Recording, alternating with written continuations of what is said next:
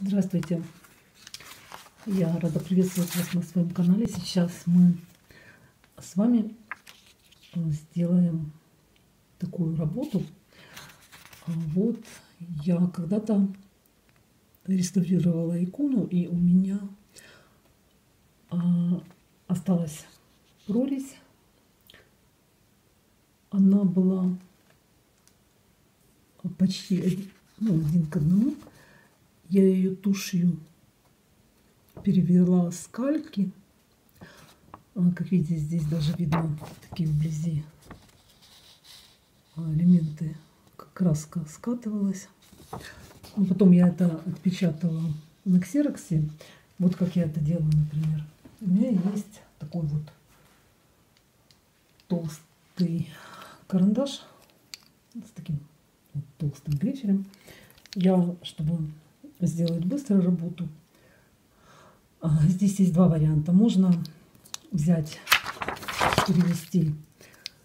перевернуть листочек и как бы пройтись только по тем линиям, где у нас есть контур изображения. Но чтобы было быстрее, я просто вынимаю грифель, беру его. Я вот взяла грифель, положила его плашмя и вот так вот прогрифливаю заднюю сторону. Иногда еще нужно обратить внимание на мягкость грифеля, потому что если он у нас будет очень мягкий, с него много сыпется графита, и он очень пачкает работу. В любом случае я всегда даю возможность грифелю немножко просохнуть, как бы. Можно оставить на час, хотя бы 30 минут, 2 часа, если он очень мягкий у вас, чтобы он немножко как бы вот соединился с бумагой, закрепился. И потом я беру, например, кусочек или туалетной бумаги, или диск ватный.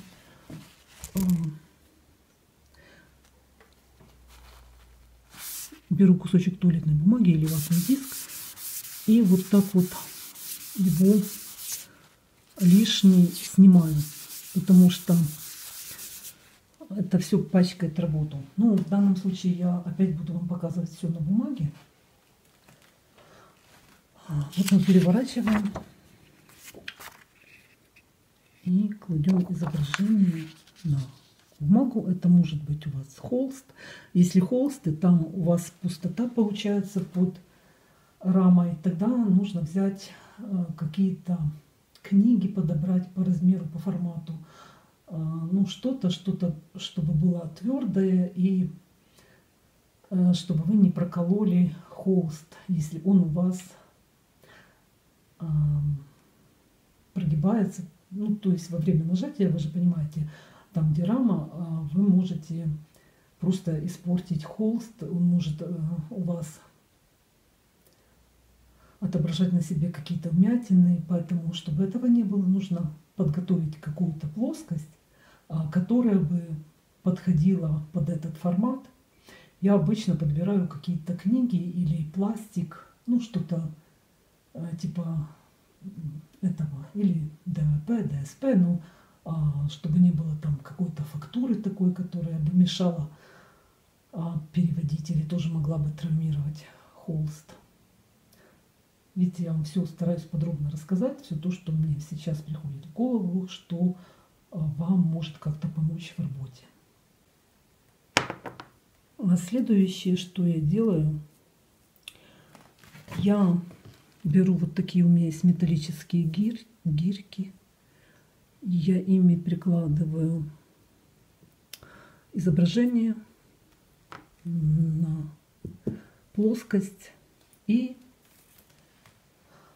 беру ручку.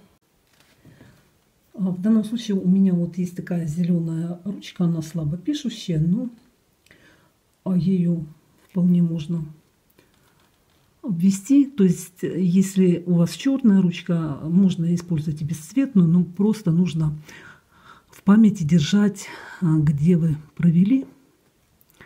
И вот я, так у меня здесь немножко камера шатается, потому что я тут в такой позе стою. я это все вот так вот перевожу. Если вы там на какой-то миллиметр, вот как я, ошиблись, это не страшно.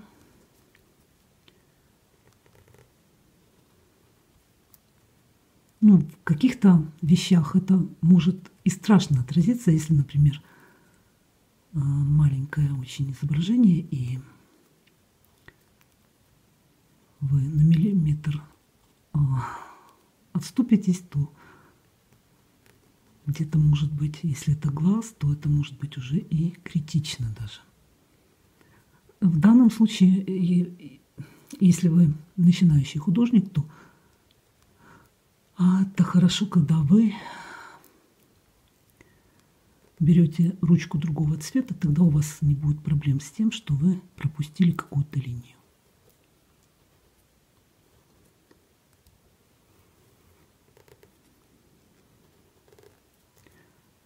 Вот, и когда я здесь провожу линии, я вижу, что здесь эти линии не просто так идут. Но почему и куда они идут, мы с вами будем разбирать на другом канале, где я буду рассказывать о рисовании, о построении, о применении пластической анатомии и как отражается на лике перспектива, например. Вот здесь я сделала нечаянно такое движение, где уже я как бы оно мне будет мешать, поэтому когда я буду прорисовывать, я знаю, что это у меня была ошибка. Вот здесь это,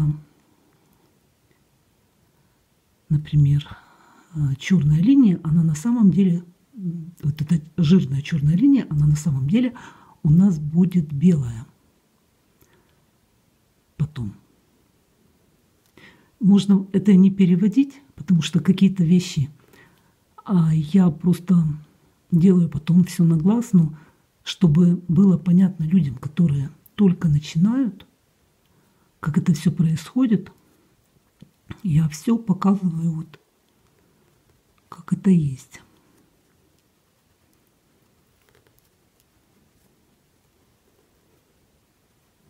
Где-то нечаянно можно, конечно, не туда повести. Если у вас хорошо уже будет набита рука, тогда вы сможете легко и от руки исправлять многие вещи. Вот где-то какие-то линии, которые нам могут быть очень важны потом, мы их должны хорошо прорисовать, аккуратно.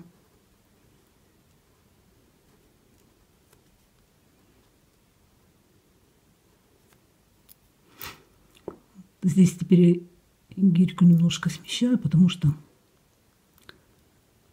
она мешает мне рисовать эту часть головы. Так, я сейчас проверю, как там все отпечатывается. Ну вот, все нормально.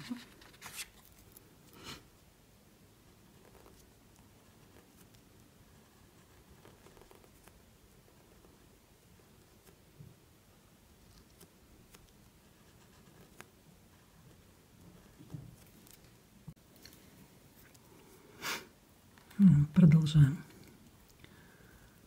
переводить. Я этот лик буду писать просто по памяти для вас. Ну, здесь на бумаге показывать как бы основные приемы.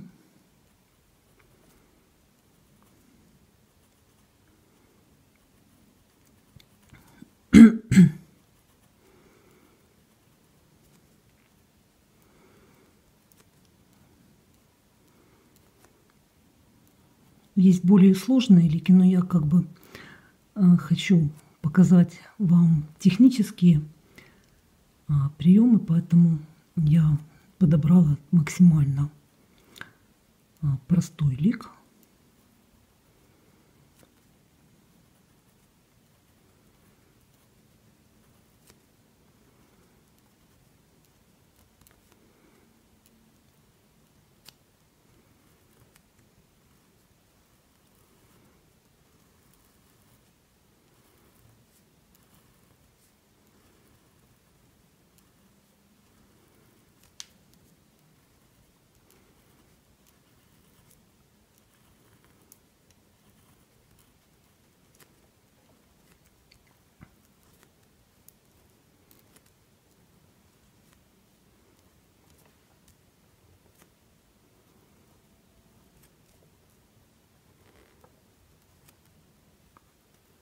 Нужно прикрепить вместо гирек бумажным скотчем. У меня он есть, просто я не могу его найти, поэтому я взяла гирьки.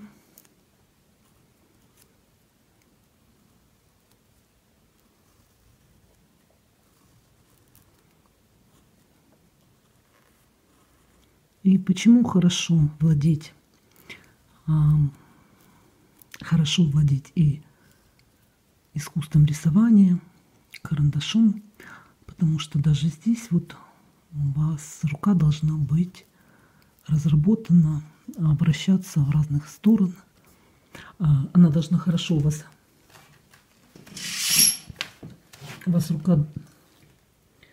рука должна хорошо вращаться в разные стороны.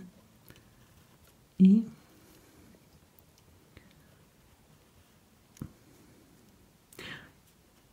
когда ваша рука подчиняется вашей мысли, тогда у вас все так же хорошо получается и нет никаких проблем в рисовании. Я просто рисую сейчас, склонившись через камеру над столом, стоя, потому что у меня здесь близко окно, свет, и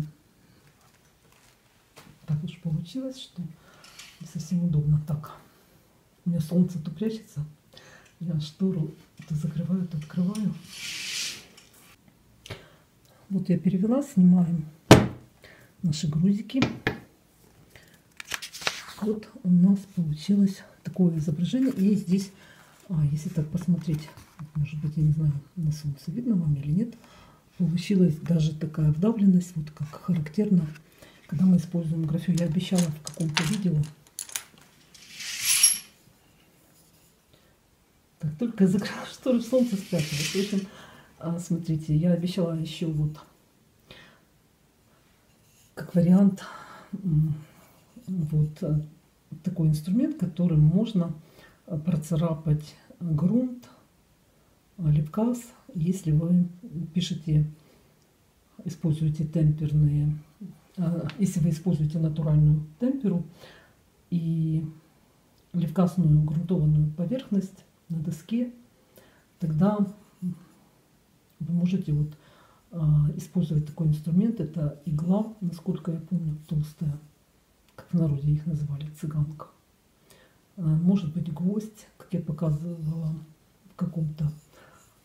Это может быть и гвоздь заточенный, тоже внедренный в какой-либо материал для удобства, потому что когда здесь есть какая-то плоскость, массив, нам легче рисовать, особенно если большое по формату изображения, тогда у нас рука не так устает, когда мы процарапываем. Но я скажу честно, я практически такими вещами никогда не пользуюсь. Это просто иногда мы используем для процарапывания нимбов под золото или процарапывания букв. Я расскажу, как мы в нашей мастерской использовали шрифты, работу, какие мы приемы в нашей мастерской использовали при написании шрифтов. Вот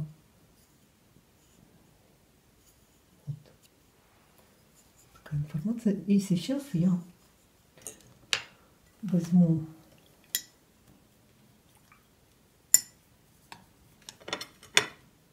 у меня здесь есть яичная эмульсия. Я не буду рассказывать уже, как это все делать. И у меня есть охра светлая.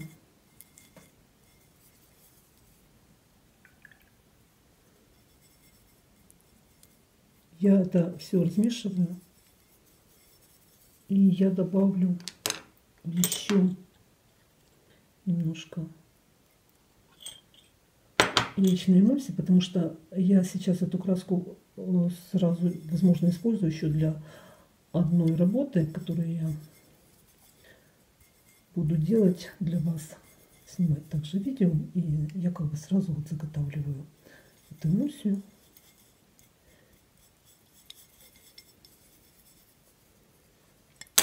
Я Добавляю еще водички. И уже беличьей кистью мы будем делать заливку. Я не прорисовываю сейчас рисунок. Я буду это делать после того, как просохнет охра. И почему я не делаю санкирь, я расскажу уже в следующем видео, когда я не делаю санкирь, я пользуюсь приемами некоторыми, но я не делаю это в таком формате, как это принято было и сейчас принято во многих школах. Я расскажу уже в следующем видео, почему я этот прием не использую принципиально. Так, теперь я все это изображение покрываю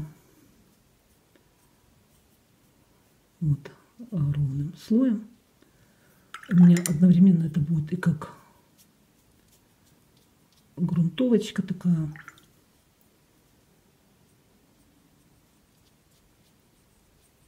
Где-то я вот капнула водички, добавила немножко. Как видите, там, где у меня процарапано, вернее, не процарапано, а там, где у меня вдавлено ручкой, то все равно эти линии просвечивают.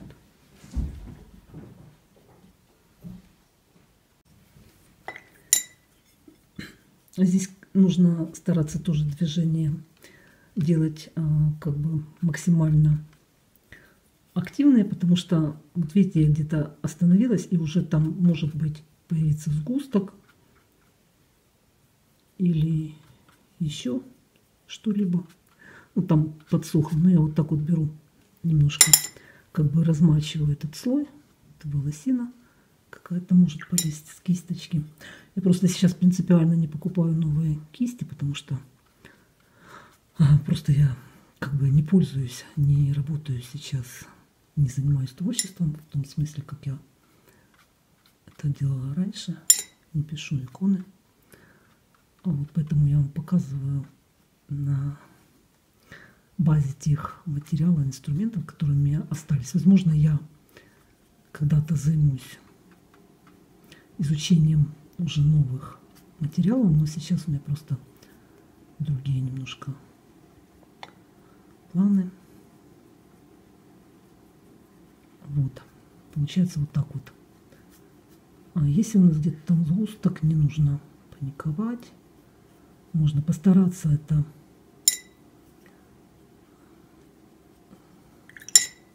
размыть немножечко.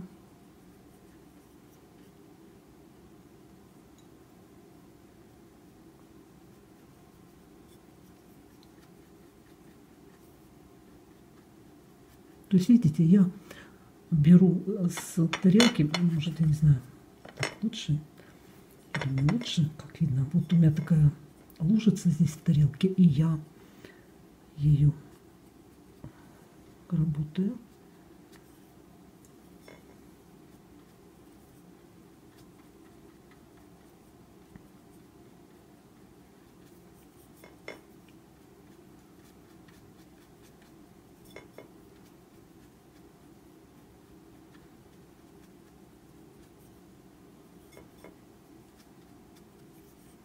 И заметим, что вот именно то, что сейчас вот наш лист бумаги так вот выглядит вполне красиво под заливочкой, это и есть то достоинство, которое характерно для яичной натуральной темперы, потому что такую заливку просто обычной темперой мы не сделаем. Сейчас я для сравнения просто вот возьму чистый лист бумаги, выдавлю обычную темперу и какой-то кусочек просто попытаюсь залить. Мы будем вот такие сравнительные характеристики делать, чтобы было понятно, вот в чем разница каких материалов. Конечно, вот такие вещи, они случаются и на грунтованной или в кастной поверхности. То есть, если вот жидкая такая заливка, она почти акварельная, она может давать вот эффекты, как вот при акварельной живописи. Ну, кроме того, конечно, здесь еще элемент вот фактурной бумаги, но мы все понимаем, что учиться, например, лучше на таких материалах, которые недорогие, не жалко выбросить в случае, если вы испортили. Потому что, например, найти много иконных досок, грунтованных, можно, конечно, можно сделать легкий какой-то грунт и использовать его для... То есть можно загрунтовать, например, ДВП-шную поверхность или еще какую-либо похожую там на доску, но разные грунты, они также дают разные эффекты, вот как и бумага. Но мы сейчас изучаем сам принцип.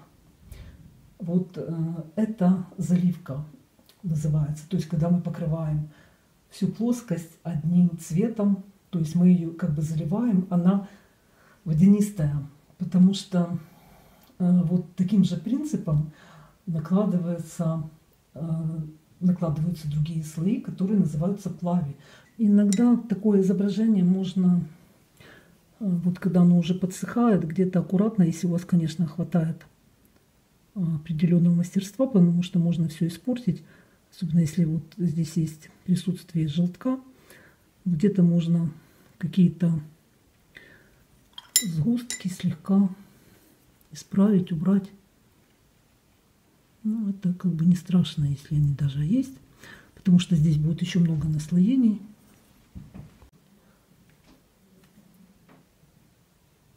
Вот у нас получился такой результат. Конечно, когда это все подсохнет, будут еще изменения. А сейчас я вот пока что на этом этапе эту работу вот так оставляю. И когда она просохнет, то в следующем видео мы все это изображение прорисуем, вот эти контуры, которые мы переводили. А потом мы снова покроем